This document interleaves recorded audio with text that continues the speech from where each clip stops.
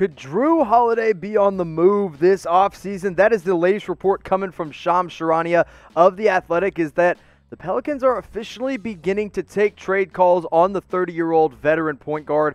And one of the main reasons for this isn't that the Pelicans want to get rid of him. It's more so that Jrue Holiday is ready to win now, and he feels like he has served that city well enough. But he doesn't want to be a part of this rebuild to watch Brandon Ingram and Zion Williamson really take over the reins in New Orleans, so he wants to go to a contender, and lucky for him, contenders are beginning to show interest.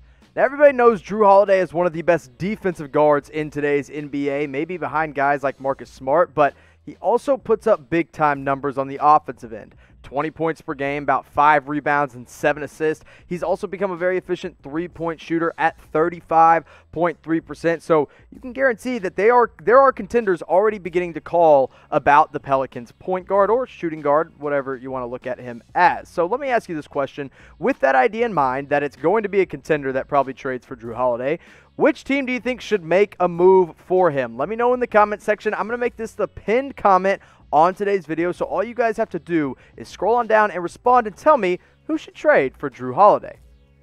Could the Warriors be the team to trade for Jrue Holiday this offseason? Listen, they've already begun to show interest. They showed interest in him back in September when the offseason was really beginning to get going for them. And if this happens, they would obviously have to move to a 3-guard lineup, including Steph Curry and Klay Thompson, along with Jrue Holiday. Now, we all know Holiday defensively is so good that it would make up for Steph Curry's lack of defensive effort, just being the undersized point guard that he is. So I came up with my best trade idea to get Jrue Holiday on the Golden State Warriors, and this is what I came up with. Jrue Holiday and the number 13 and number 48 overall pick go to the Golden State Warriors in exchange for Andrew Wiggins and his giant contract and the second pick in the draft. So in this deal, the Warriors still stay in the lottery at 13. They also get a second-rounder back. Meanwhile, the Pelicans move up in the draft to take a star-level player, and they also take a wing that can grow with their young team in Andrew Wiggins.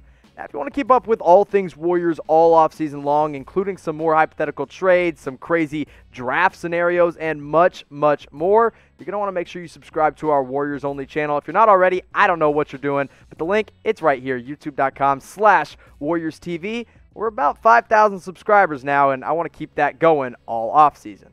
Let's look at this new starting 5 in Golden State if this were to happen. All of a sudden, they get Steph and Jrue in the backcourt, and then you can plug and play Klay Thompson at the 3. You probably keep Draymond Green at the 4. Obviously, this limits your ability to draft a big man because at the end of the lottery, there's not going to be guys like Onyeka Okongwu or James Wiseman available. So instead, you up your bench a little bit, and you take a guy like Saddiq Bey at 13 overall. Meanwhile, the Pelicans, they get another Ball brother at number 2. They take LaMelo Ball, put him in the same backcourt as Lonzo Ball. They also get to start Andrew Wiggins alongside Brandon Ingram and Zion Williamson in the middle. Plus, come on. I mean, who wouldn't want to watch the Ball brothers get back together to do what they did in their Chino Hills days? Now, the one question mark I have for the Pelicans here is how much unproven talent are they really willing to take on with guys like Lonzo, LaMelo, Wiggins, even to some degree Brandon Ingram and Zion Williamson? It's a bit of a question mark, but I think this trade package that the Golden State Warriors have to offer is one of the best in the league if they really want Jrue Holiday. But who do you think says no? Do you think the Warriors are like, it's a little bit too much to give up, I don't want to give up the number 2 pick? Or do you think the Pelicans are like, listen, moving a lottery pick plus a second-round pick plus Jrue Holiday, I don't want to do that, and I also don't want to take on Wiggins' contract. Let me know what you guys think in the comment section. If you think the Warriors say no, type GSW. If you think the Pelicans say no, type NOP.